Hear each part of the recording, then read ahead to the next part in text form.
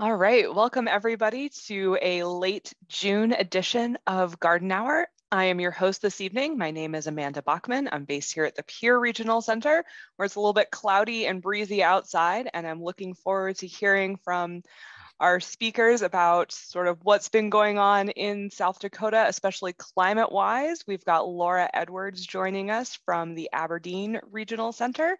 Laura, what are you going to be going over tonight? I'm going to give an Outlook update that we got just last week and kind of look ahead towards the end of summer. Awesome. Yeah, I've been driving sort of across the state and back, and some places are looking really green and some places not so much. So I'm looking forward to hearing what you've got for us tonight. And we also have joining us Dr. John Ball, who looks like he's in his office on campus. So John, what are you going to be going over this week? Well, first of all, these are the 2 days I've been in the office all month. I live on the road. Well, tonight we're going to cover the insects and diseases you can find in fruit. How's that for an appetizing thing? It explains why your kids say they don't want to eat fruit. All right. And then I'm going to show my rain gauge, which I've already talked to Laura about, but that's a good teaser, and it's a great rain gauge. Anyone can use it. I think I read the latest tree pest alert, so I think I know what you're going to talk about, but I'm not going to spoil it for folks. All right. And for those of you watching along at home, you can use the Q&A to post a question at any point during our presentations, and then I will field them to our experts at the end of each segment, and we'll have some time for questions at the end as well. If you keep an eye on the chat, you can also see the links and information for our garden hotline and some of the other ways that you can contact us when we're not live on Garden Hour. So with those introductions out of the way, I will turn things over to Laura.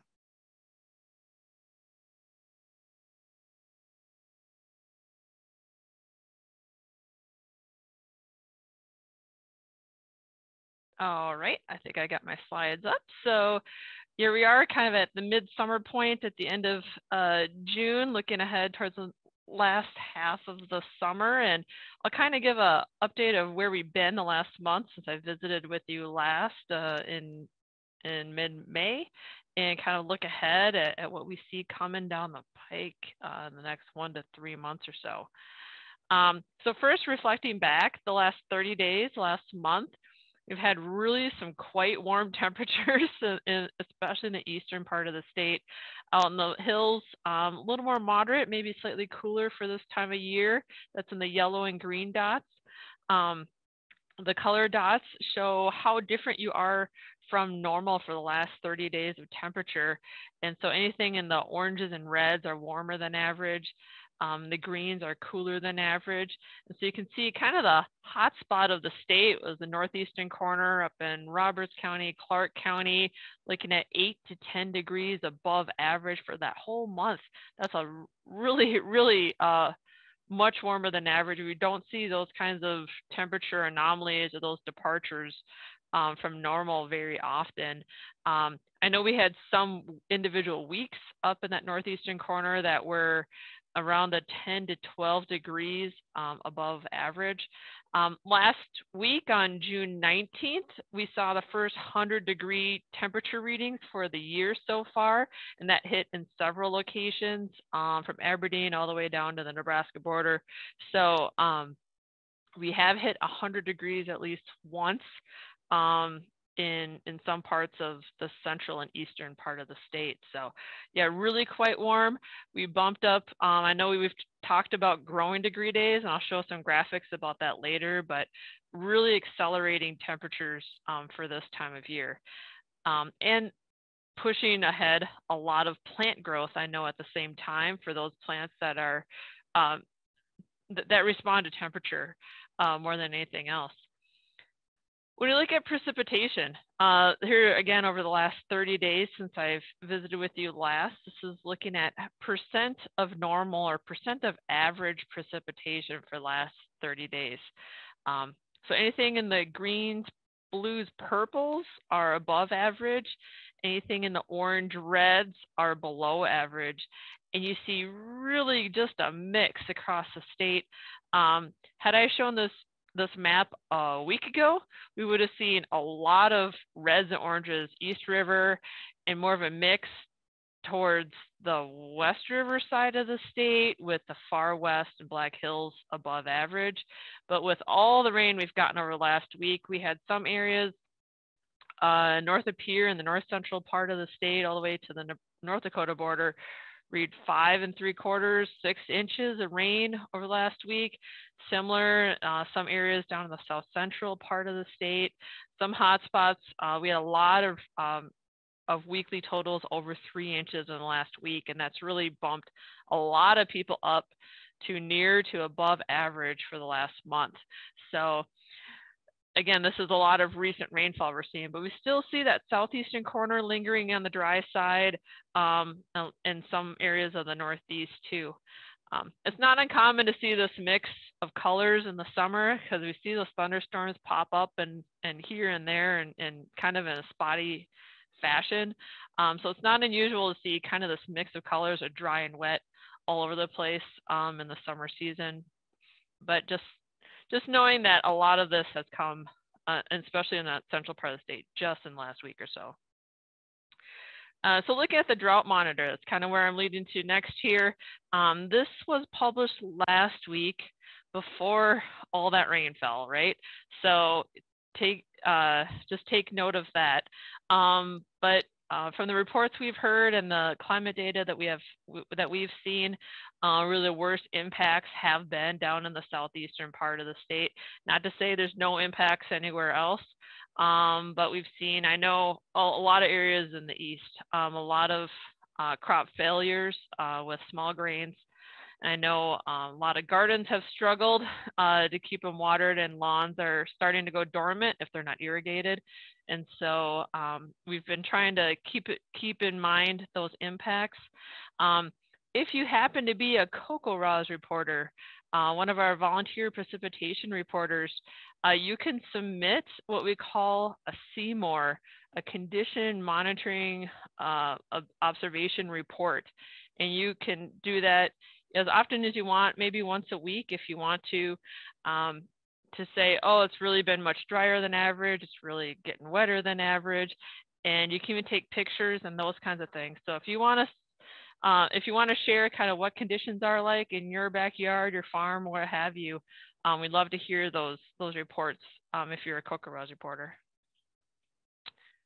So looking out ahead, back to the drought monitor, I should say, I wouldn't be surprised to see a lot of improvement in the map here when this map is published this coming Thursday morning, because of all the rainfall that we've seen in a lot of that central part of the state, especially in some western areas. So keep in mind that map does get updated every week. So they try to reflect rainfall or drought conditions as they develop. So looking out ahead, the next 7 days, this is the next 7 days total rainfall according to one model. So it's not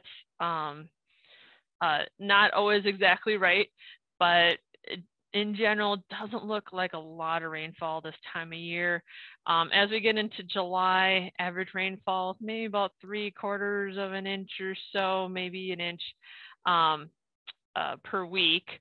And so to see, weekly totals in the greens are less than 1/2 an inch. When you're looking at blue, that's about an inch. Purple, you're pushing 1.5 inches or so. So nothing really too extreme expected here in the next week or so. Maybe just enough to keep things damp, depending where you're at. As we look out ahead towards the end of that 7-day window, so about a week to a week and a half from now, 6 to 10 days from now, we're looking at a little bit of a pattern change coming in. And maybe those of you out west are already feeling some cooler temperatures. As I was looking at the forecast for Rapid City this week, not even hardly going to reach 80 degrees. So cooler than average for this time of year. And as we look out, that first week of July, that's kind of what we're looking at. You look at the map on the left, below average temperatures are favored for that period of July 3rd to 4th, so right over the July 4th holiday.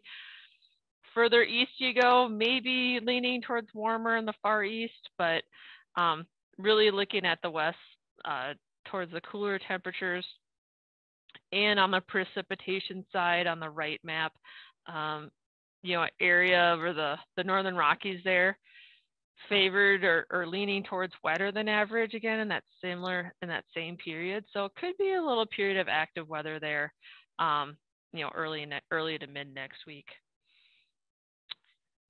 Looking out then a little further beyond 8 to 14 days out, we continue to see that pattern with temperatures leaning on the cooler side, kind of centered over Wyoming, which includes western South Dakota, and statewide, you know, kind of favoring a more active weather pattern there with more chances of precipitation for that week of July 5th to 11th. So that 1 to 2 weeks from now. So looks like the heat is going away for a little while and maybe more chances of rain. And that's also what we see for the month of July in general. This was the outlook for July, temperature and precipitation that was released June 15th. I will say these maps will be updated afternoon on Friday on June 30th. So at the end of the week here. But, you know, what I'm seeing in the next couple weeks, this is pretty consistent with what we see coming in the next 2 weeks. So I don't think we'll see too many changes, at least not in our part of the country. On the left there is temperature, equal chances of cooler, warmer, or near average. I'm wondering if they might lean on the cooler side out west, given what I just showed you, but I don't see particularly any warmth, any hot temperatures like what we've seen the last month. And then on the right, chances leaning towards wetter than average for July. So again, I think we have some good chances, at least in the next 1 to 2 weeks, and cross fingers that can continue. So we don't have to work too hard for our gardens, but might need to check for those weeds and be a little active picking weeds if we do get some more rain there. And then the 3-month period, July through September, we look at a very strong El Nino pattern setting up. For the month of July, you know, we see the ocean really behaving like El Nino, but the atmosphere and our jet stream patterns haven't quite lined up with that yet. So, but as we look towards a later summer into fall, we look like that is going to change. And so we don't talk about El Nino too much in the summer and fall. Typically, it's something we focus on more in the winter season, but this is a really unusually strong El Nino that's developing. So it is a conversation piece for sure that we've been talking, that people ask me a lot about. And here on the left there, temperature, El Nino late summer doesn't really lean warm or cold particularly, and so you see that influence there. Equal chances of warmer, cooler, or near average for temperature.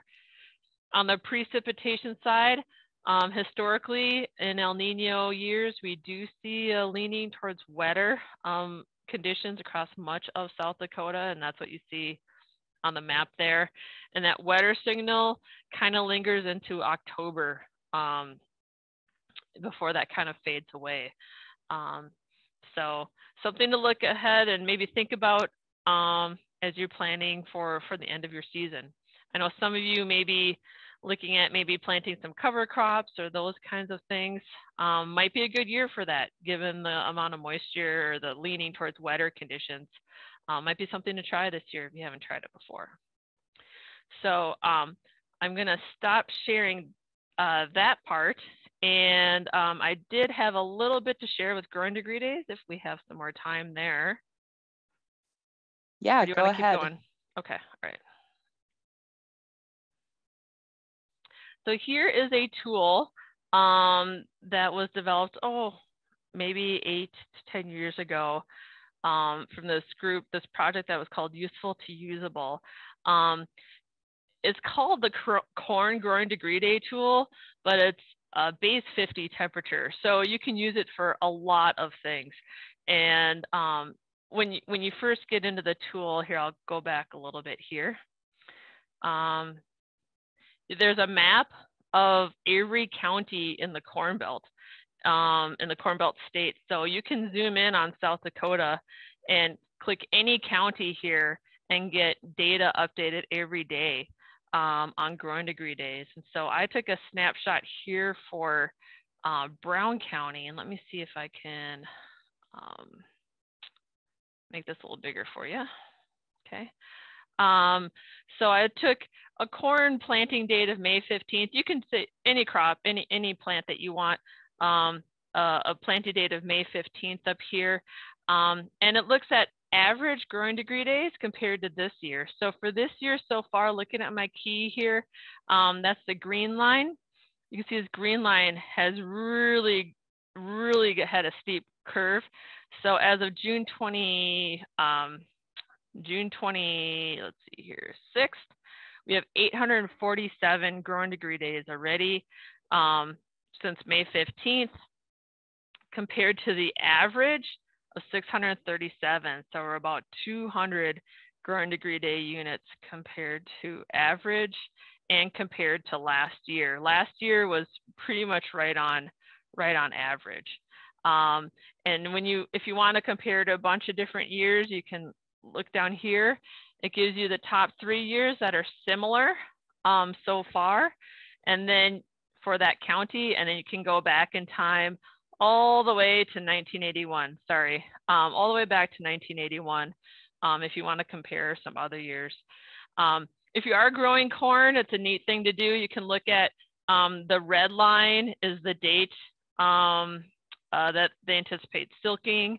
Black line is the date here that you would anticipate black layer. These blue lines are interesting. These might be good for gardening too. These are the historical freeze dates, all these blue lines, with the average date being the tallest, thickest line here. So a lot of cool ways to look at growing degree days. And that's for Brown County. I also looked at, I think this is Minnehaha County, I think. Yep, this is Minnehaha County. About 800, so about 900 so far for the season. Average is about 750, so about 150 ahead of average. Again, this is from May 10th, starting in May 10th. So you can change the date back to April 1st or something like that too.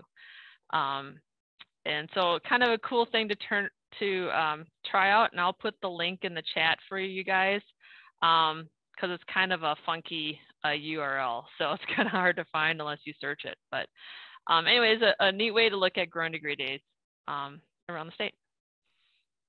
Awesome. Thanks, Laura. And I think I did find the link and throw it in the chat while you were demoing that. So yep, that looks if good. Folks have questions for Laura, she'll be hanging out with us for the rest of Garden Hour. So go ahead and throw those in the Q&A. It looks like so far the questions we have are for John. So you're off the hook for the moment, Laura. And if there's any other tools or resources you want to share from your presentation, feel free to drop those in the chat. But I will go ahead and share my screen. Okay, we are starting out with grasshoppers this evening. I feel like it's been a hot minute since I've been on Garden Hour. I think I did the recording earlier in the month, and I recorded that like almost a full week before the actual episode. So it's nice to be back with everybody. And if you've got questions for me, feel free to throw those in the Q&A and I will take a look there. But really the big sort of insect that we keep getting calls and questions about are grasshoppers. I was out at the Badlands last Monday down in Sage Creek, and there were just grasshoppers everywhere. You can see I had some dead ones on the grill of my car, but I actually had a fair number that were hitched a ride with me the whole way into town, into Wall. I wasn't going fast enough for them to be sort of sheared off of the front of the vehicle. So there are a lot of grasshoppers, especially out in the western parts of the state, but there's also, as Laura's map showed, there's been a lot of moisture out there. So there's currently a lot of green stuff for them to eat. So just because you may be in an area that has a lot of grasshoppers, they might not be sort of a threat to your garden. If things start to get drier in your area, that is when they'll sort of move into whatever left that is green. But if you've got, green road ditches, green areas around you, you know, you can scout for the grasshoppers, kind of keep an eye out on what they're feeding on, but just because they're there doesn't mean they're going to be sort of chowing down on all of your garden plants. And I did link our Grasshoppers in Gardens article that was featured in the Garden and Yard newsletter this week. They can be really hard to manage in gardens, which I know is why some people get really concerned about them. A lot of the products that you would be spraying on grasshoppers are things that are going to be, you know, harmful to pollinators as well. So you don't want to be, you know, spraying these products when you've got flowers blooming, because then you're not going to get, you know, your zucchini or tomatoes or whatever. So keep an eye out for the grasshoppers. You can do treatments around the perimeter of areas. And if you're in an area where you do have a lot of them, you do need to sort of have like a coordinated effort, you know, with you and your neighbors, because grasshoppers will move long distances. They are a really mobile insect, and so that's also what makes them a bit of a challenge to control. But the bait, I think it's like the nematode or bacterial bait that is usually available is actually out of supply this year. The company that makes it sort of had a catastrophic failure in their rearing colonies, and it's not available this year. So we have sort of one less tool in our toolbox to be dealing with grasshoppers. So keep an eye out for them, keep managing, you know, in the sort of perimeter areas. And as long as you've got green stuff around, they'll have something to eat other than your garden. And I did also want to share with folks that I successfully took my monarchs from teeny tiny little caterpillars to actual reared out adults that I released in my backyard. The last adult emerged, I want to say like last Tuesday or Wednesday. I had the five chrysalises, and they all sort of made their way out, and I've occasionally seen a monarch butterfly or two still flying around the milkweed in my yard. So we'll see if I end up with, or if I can find a second generation of caterpillars. But do know that monarch activity is still going on in the state. So if you've got milkweed, or if you're out hiking, you know, flip over some leaves, look for the frass, see if you can find any caterpillars. If they're out in a park, leave them be. If they're in your backyard, you know, they're very easy to rear out, and you just want to make sure you have some sort of like enclosed container for them to make their little chrysalis, because they will wander, and you don't want to end up with a cocoon somewhere in your house that you can't find. But yeah, so that was my fun little early summer insect pets. And we did just recently have the first West Nile virus case reported in South Dakota. It was in Sanborn County. What's kind of interesting is that we haven't had any positive mosquito pools. So different communities will capture mosquitoes and then sort of test sort of a big bunch of them together. That's why it's called a mosquito pool. But we haven't had any positive pools yet, but we have had one human case. So I included the graphic from the South Dakota Department of Health, their sort of little prediction dial for West Nile virus cases in the state. This year, the little dial is pointing in between low to moderate, and they do sort of update their predictions as the season progresses. But as Laura's update showed, that, you know, we've got some sort of increased chances of precipitation across the state. So do make sure that you are, you know, keeping an eye on your yard, removing any areas of standing water. So in my case, I've got some coolers outside that need to be scrubbed out, and I keep making sure that I kind of like dump them out or tip them over because we've had a few thunderstorms here in Pierre, and they've picked up some water. So make sure that you're removing any standing water, change out the water in your bird baths. If you've got those water features, like I said in a previous edition, you know, get those BT mosquito dunks, throw them in there so that you're, you know, managing any mosquito larvae that might be hanging out in those areas. And as we approach the July 4th weekend, make sure that you've got your sunscreen handy and also your insect repellent. The vector mosquitoes for West Nile virus are most active from, you know, dusk onward. So when you're out watching the fireworks, do make sure that you are, you know, wearing insect repellent, because that's kind of a prime weekend to get bitten by mosquitoes and then also possibly contract West Nile virus. So make sure that you are staying safe out there for multiple reasons. And since Tuesday is July 4th, we will not be on garden hour next week. So if you've got your questions, make sure you ask them tonight. But yeah, you'll be able to enjoy the holiday with your family and friends, and you won't have to worry about missing us live. I did want to throw in sort of one of the cool insects that I've been seeing. This is the grapevine beetle. It's Pelidnota punctata is the scientific name. And it is a sort of bigger than usual June bug kind of creature. So you may have seen these before and just thought of them as sort of a different kind of June bug. And they are another scarab beetle, so they are sort of closely related.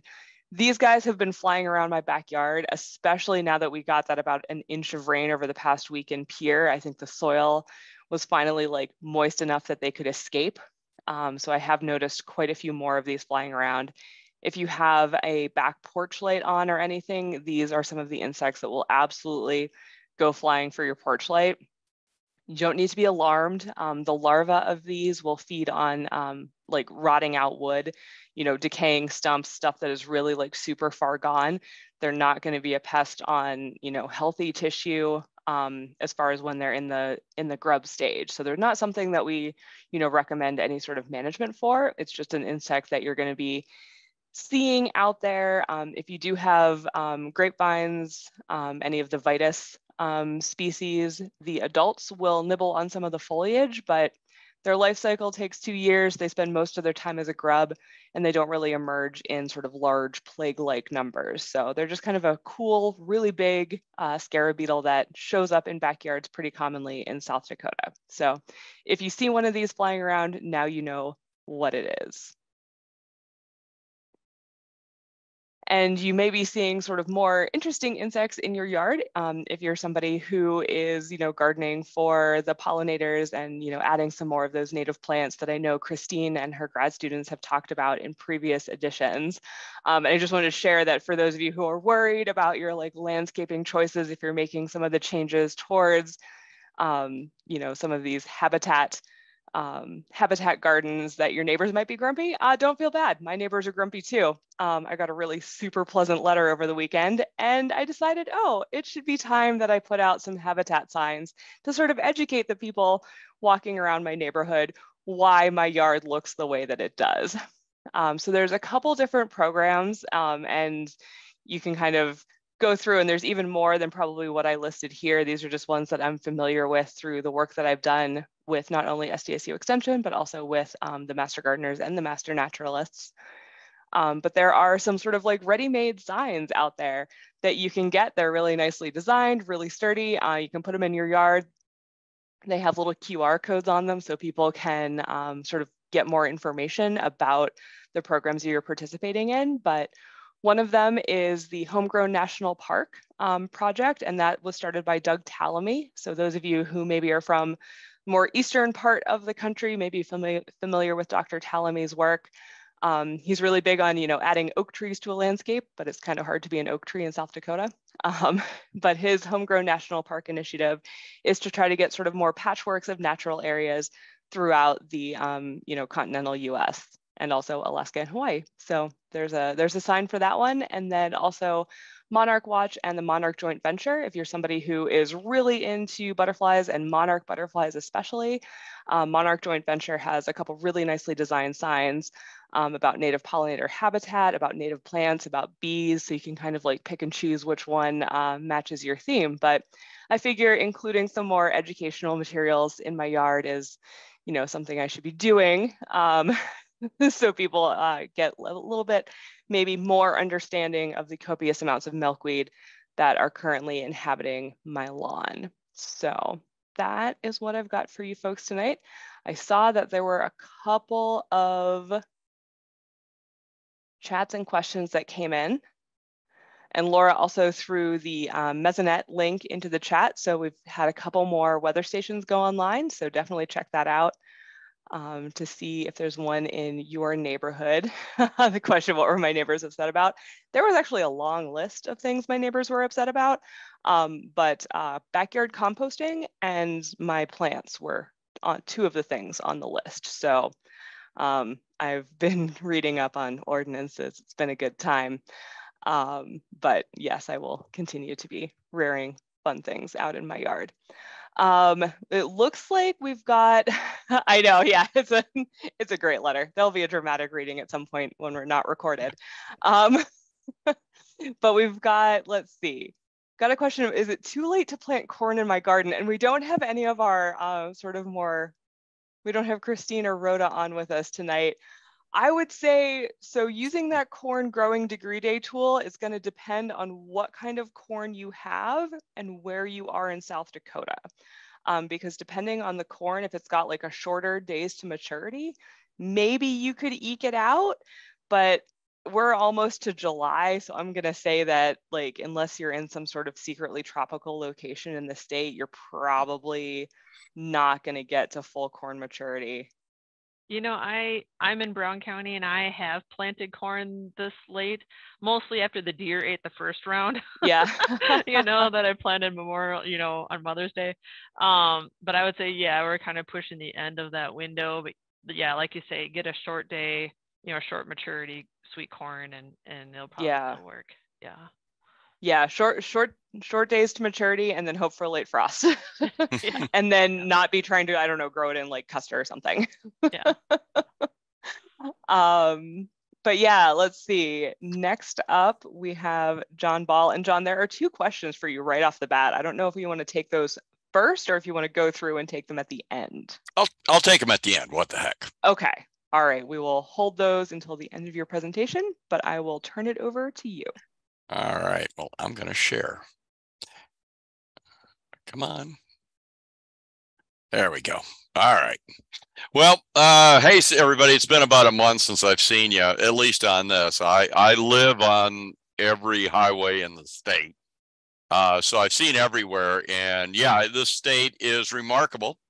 I can go to places which is dry as could be to areas where it has rained on me the entire month. And I have not been out in the Northern Hills once in the past month that it hasn't rained on me, at least part of the time. And it's been cool. And by the way, anyone wants to take a Sunday drive, leave from Rapid City and go all the way down to Porcupine.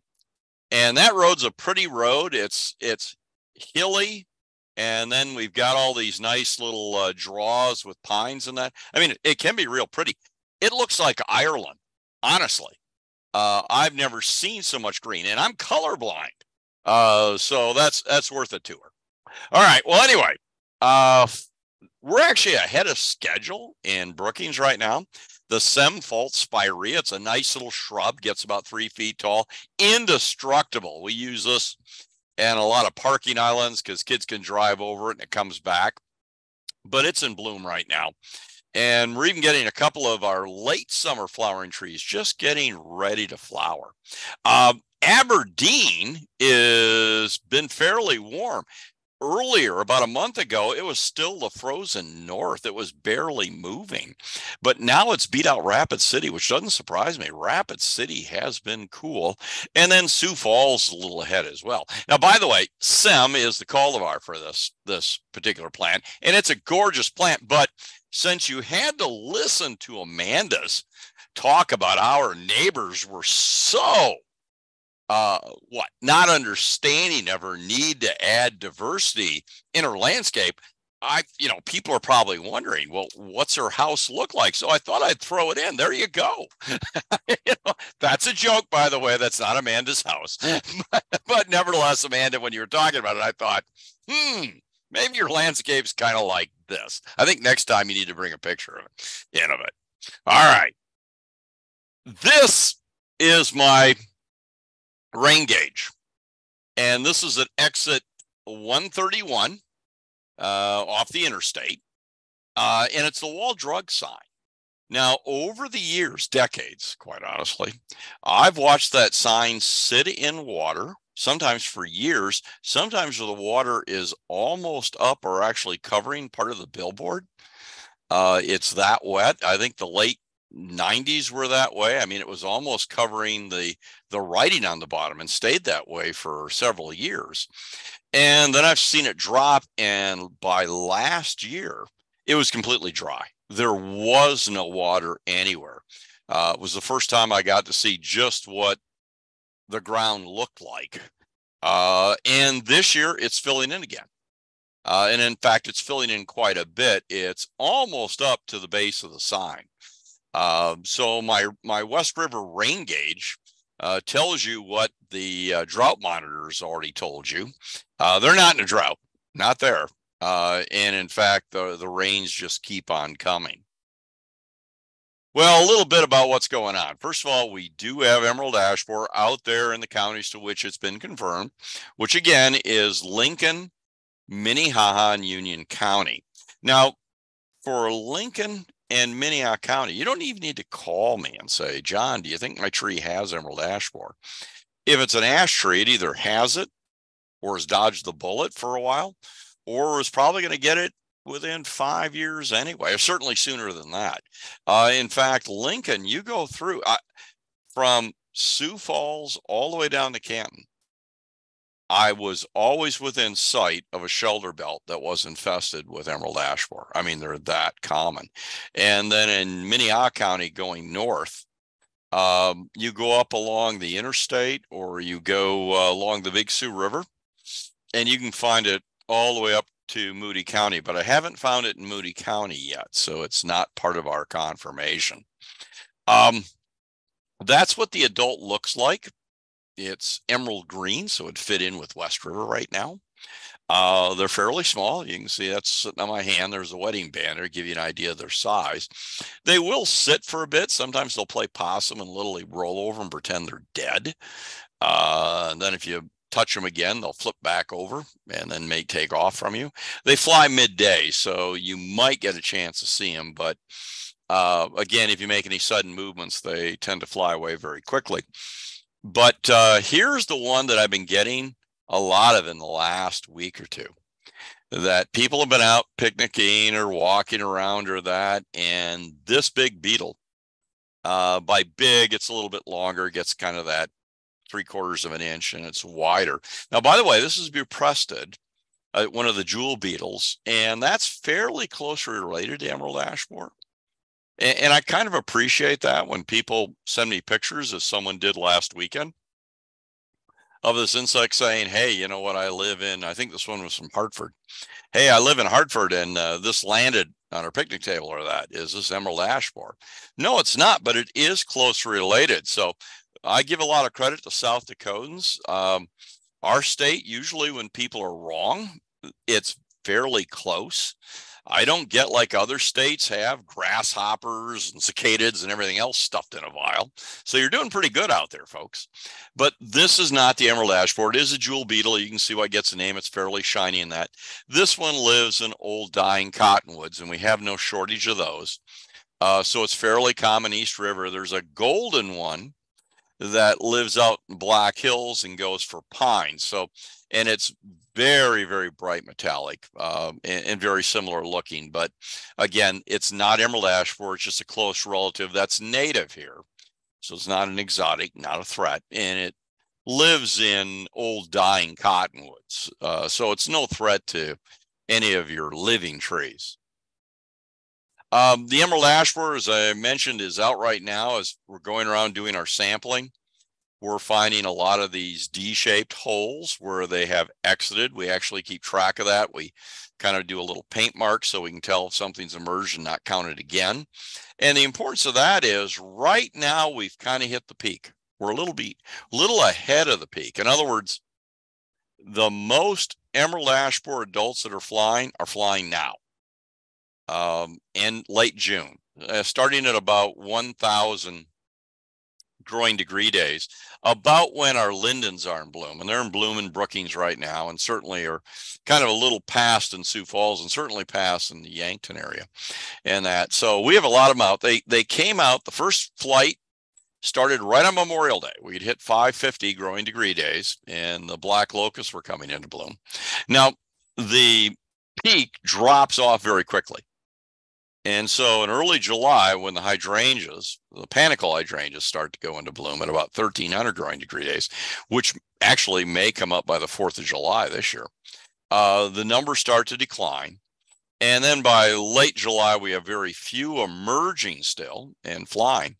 But the ones that emerge will live for about 3 weeks or so. And that's why we always say, they're out, some are out flying until about Labor Day. So Memorial Day and Labor Day still are good bookends for us to kind of show the period in which the adult insects are flying. But right now is when you have the majority of them on the wing and going around trying to find trees in which to lay eggs. Now, as I've mentioned to you before, they're lazy. They tend to lay the eggs in the tree they just came out of if it's still a suitable host. And mom does have to feed on leaves. She likes an ash salad for about a week before she lays eggs. And so we like to get the trees injected as in May if we can. Why? Because then all the leaves are filled with the insecticide and we're able to kill mom as she eats. We're probably a little behind that right now. We've got a lot of eggs laid already, but still, if you're in those counties and you're concerned about your tree, for example, you do find it in your neighborhood or relatively close by, now would still be a good time to treat your trees because that chemical will be taken up and will kill the very young larvae before they do any damage, and why they're very small, so very easily killed by insecticide. So my recommendation is not to procrastinate like we all do in our income taxes, but get out there and get it done now. Call a company. Remember, this is a service you do have to hire. If you've got a tree, the diameter of the one you see here, what you can buy off the shelf is really not effective. You need to use equipment to get it in better and get the rates that are really necessary. So this is one where I really recommend people hire the service rather than trying to do it yourself. And from past experience, I can tell you every year, I go out and look at somebody's tree that's now heavily infested. And they say, well, what's wrong with the tree? And I say, well, I'm sorry, it's emerald ash borer. You know, it's been in Sioux Falls now for at least 8 years, probably. And they say, you know what, I've been meaning to get it treated. Kind of every year they talk about it and they don't do anything until the point is that they've got to remove their tree. So now is a good time to call, get on someone's list and get it done. Well, what else is going on? Plum pockets. What a plum crop this year. Look at that. I took that over by Kyle. I mean, it's so wet out there. The plums are just amazing. But if you look at that center plum, that doesn't look very amazing at all. That's a mummified plum from last year. Saw a lot of plum pockets. Even though it was dry this year, I expect to see a tremendous amount of plum pockets. Why? Because it's wet and we're getting a lot of infection. One of the things you should do is dispose of all those old dried mummified ones. You should have done that in April. So we're a little late now. They're already causing the infection. So I expect to see a lot more plum pockets. Now, by the way, plum pockets, you know, people say, well, can I still eat the fruit? You wouldn't want to. It's hollow. It's like eating a sponge. You know, people say, well, can I eat this? Well, you can eat almost anything. It's what it does to you. That's the question. And that's not going to be tasty. A sponge might be better, just thinking. You know, so yeah, you just lost a crop is a good way to look at it. But you know what? Here's another one. Look at this. I saw this one in West River too. This is a choke cherry. Now, notice the choke cherry swollen as well. Now, we sometimes get an infection very similar to plum pockets on them, but that's fairly rare. Typically, when you see this, it's not caused by a disease, but by an insect. And I've gotten half a dozen samples so far this week, so it must be common throughout the state because the samples seem to be coming from just about everywhere. And what you'll see is swollen cherries. The cherries next to them might be of normal size, so it's not going to be the whole stalk. And just like plum pockets, which is caused by fungus, this one's caused by a small midge, a fly, and it will be hollow. Now, the difference here is, and I wish I'd gotten a better picture of this because you can't really see it, but in that cup, it's filled with these real tiny, almost thread size, little kind of orangish yellow larvae that are kind of wiggling. And I mean, if you ate it, one, I wouldn't. Two, I don't even know if you'd notice them, but you just ate a lot of little kind of maggot-like creatures. Think about that. So this is another one to just get rid of. And people say, well, what do I spray? Well, you can't spray anything to get this fruit to come back. You would spray in the spring, just when the buds are beginning to open, and nobody sprays. Why? Because you don't know if it's going to be a bad year or not. This insect pops up for a year or two and then kind of disappears. Plum pockets tends to pop up and disappear. Now, interesting enough is we don't find plum pockets on our domesticated plums. So the Toka, the Superior, those plums you bought at a garden center and planted in your yard, you're rarely, if ever, would see it. It's going to be on the American plums, the wild plums that you find that still produce excellent fruit. And then you'll find this on the choke cherries. I don't see the midge that often on, for example, North Star cherry or our other pie cherries, as we call them. So this is going to be mostly a problem for those who are out foraging. And there's a lot of people like doing that. And the wild plums and choke cherries can be delicious. But this year, we've got problems. So you're probably not doing as much foraging as you might. Oh, and then for the rest of you, getting codling moths pictures now and fruit. And look at it. Now, it's a cute little insect. It's got a dark head capsule. It's kind of small. But where they typically burrow in is at the base of the apple. This apple's upside down. But it burrows in at the base and it leaves all this granular stuff, which essentially is insect poop. So it has a trail of poop behind it. Now, what's interesting about the codling moth is it's just tunneling through the apple to get to the seeds. It eats the seeds. And if it just did that, who would care?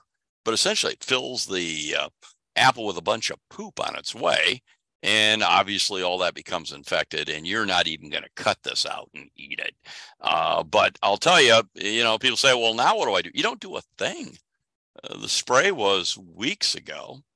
Fallen apples that contain them, dispose of the apples. So you're reducing the population for next year.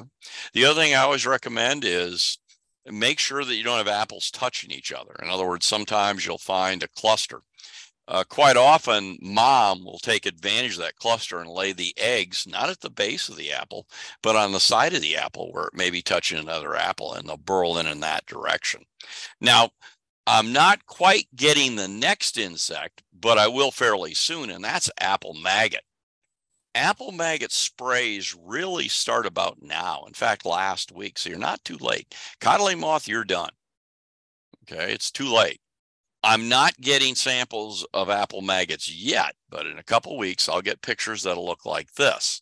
And they burrow into the young fruit. They don't eat the seeds, but they just kind of tunnel through it. Call them railroad worms too, because the tracks they leave to it. But a lot of people spray for this, but they spray in the spring. And they say, well, it's always infected. Well, mom's laying her eggs right now for the apple maggot. In fact, after rain, she kind of comes out of the ground and will lay eggs. And so we're seeing a lot of that right now. If you're going to treat for this, which tends to be a big problem in a lot of the state, now's when you're spraying an insecticide to protect your apples. And you'll be spraying that throughout July and even into August, not right up to harvest, though. Read and follow label directions in terms of when you can, when's the last spray you can make before you harvest the fruit. But you can end up spraying every 10 days, particularly if we have some moisture that keeps driving them out of the ground. Well, I got a couple more slides here, and then I'll wrap it up so we can move on to others. And that's maples. Everybody's got a maple that's half dead. I've gotten calls today, even from Iowa. What's wrong? What's with all the half dead maples? Blame our dry fall and long winter. This is all desiccation. Now, by the way, it's not a surprise it occurs on maples. Some of you might remember back to 2012, we had a similar event, and we had a lot of maples. The top half was dead, or it was very late in leafing out. So pictures like this are very common. What I tell people is go up on the part that looks dead and look at the buds. If the buds are still soft and plump, it may still break bud. And I've had people who've called me and said, oh yeah, it finally broke bud last week. And I would leave it until after 4th of July. I have seen things leaf out as late as that that week, that holiday week. But if you go out there now and touch it and the buds break off, yep, prune off what's dead or kill the whole tree. If not much is good with it anymore. We're seeing this on maples. We're also seeing this on walnuts. Looked at a tree in Murdo last week that had this. Seen a little of it on butternut, which is related to walnut. A little bit on catalpa as well, but it seems to be mostly maples with a little bit of walnut, and just blame the weather. Or Laura, as our climatologist, she's responsible for that. But the other thing is chlorosis. Either because it's too wet or too dry, so the root system isn't operating as efficiently as it could. We're looking at a lot of maples that look like this, red maples and silver maples. And I've stopped at people's homes. I said, well, I keep using this chelated iron and it doesn't completely green it up. What you have to remember with maples is they'll need manganese and iron. Manganese and iron. So you're going to have to buy a chelated form of manganese and add it as well. Now, it might be a little too late this year to get a good color change, but next year when you're treating your tree, you might say, okay, I'm going to use manganese and iron for a maple. You only need to use iron for oaks and birch, two other species that commonly are affected by chlorosis. And again, it's due to the high pH soils that we have. So that's it for me. I'm going to stop sharing. And do I have any questions? Or Oh, you have so many questions. Other than the fact people want to see your house again. I know they were just enthralled with it. Sorry, I had to do that. You kept complaining about your neighbors. I thought maybe people want to see. And I'll bet if we put a vote tonight, that people are going to vote with your neighbors. And by the way, everybody, that is not her house. So don't panic. Although... if she's annoyed about certain things I'm doing, I'm sure the armchairs would be just an extra little cherry on top. I will tell you without divulging location, that was a home that was rented by college students. Say no more. Yep. I mean, truly, in a college town, the free sofa, free armchair, like economy, like those all have to go die somewhere. And oh yeah, their yard. What better way to end your life than in the front yard? Nice day, you can sit out there at least. Okay, yeah, anyway, sit out there, take a break after mowing. It's great. So yeah, we've got quite a few questions.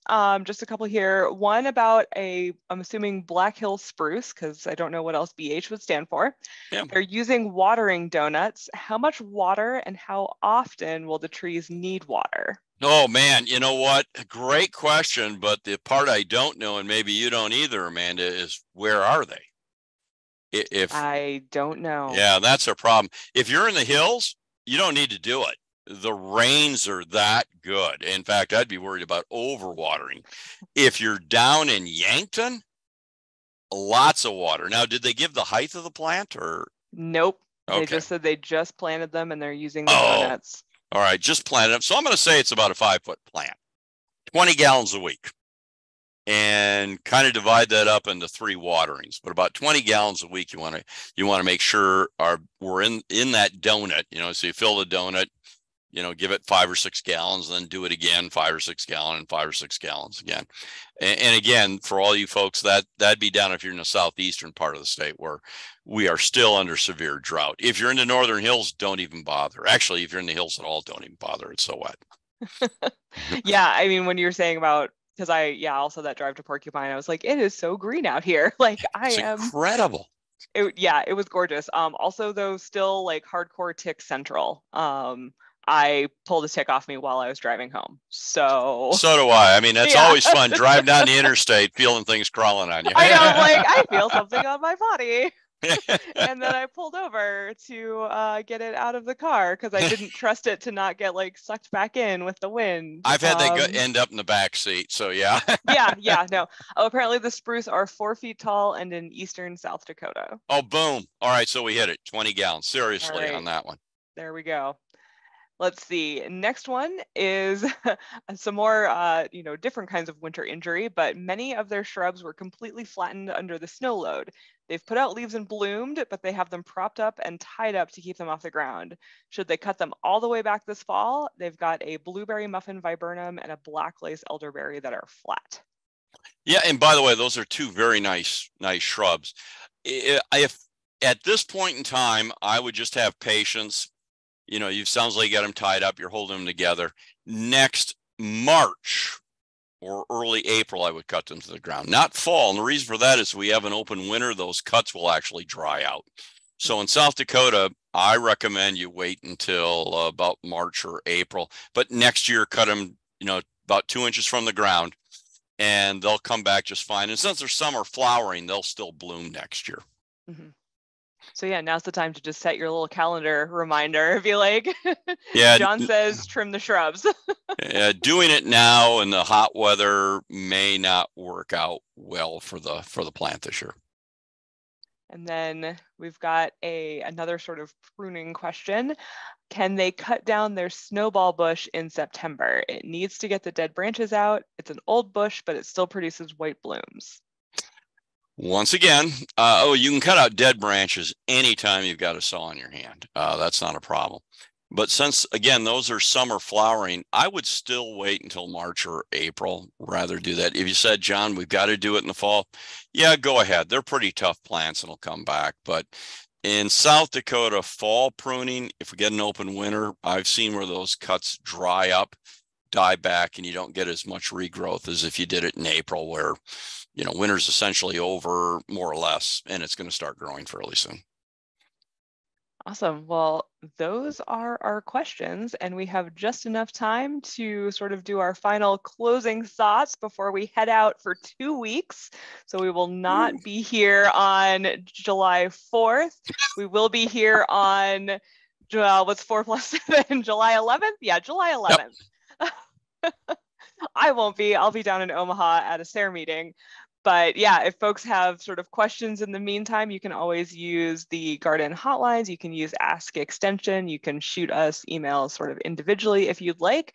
But as we go around, Laura, what should people be keeping an eye out for in the next, say, 2 weeks? You know, yeah, it looks like leaning towards wetter than average, not particularly hot at all.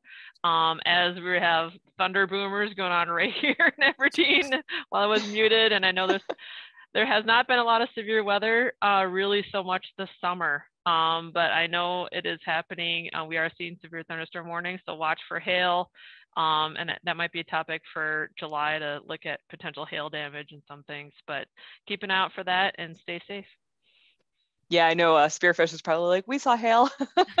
Yeah, I saw some pictures today. Yeah, they quite the storm last Friday as I was like running out of porcupine. But yeah, John, what's going to be happening the next 2 weeks that people should be keeping an eye out for and not pruning their bushes? Well, you know, and I think I pretty much covered it, but I'm going to suggest Laura in 2 weeks talk about how to take bumps out of your car from hail, because I kid you not. I mean, I'm driving along and they give the warning, 2-inch hail, 2-inch hail. I saw some RVs that just looked horrible. So we'll end with her remark, and that is just be safe in this unpredictable weather that we seem to be having. Yeah, definitely make sure that you've got at least 2 ways to get a severe weather update, especially if you're going to be out on the water over the holiday weekend. And wear your sunscreen, wear your long sleeve shirts, and don't forget that insect repellent. So that's why I'm going to be everybody's mom. We don't want to see any more West Nile virus cases. So have a great holiday weekend, everybody. We will see you back here in 2 weeks on July 11th. And until then, stay safe out there and happy gardening.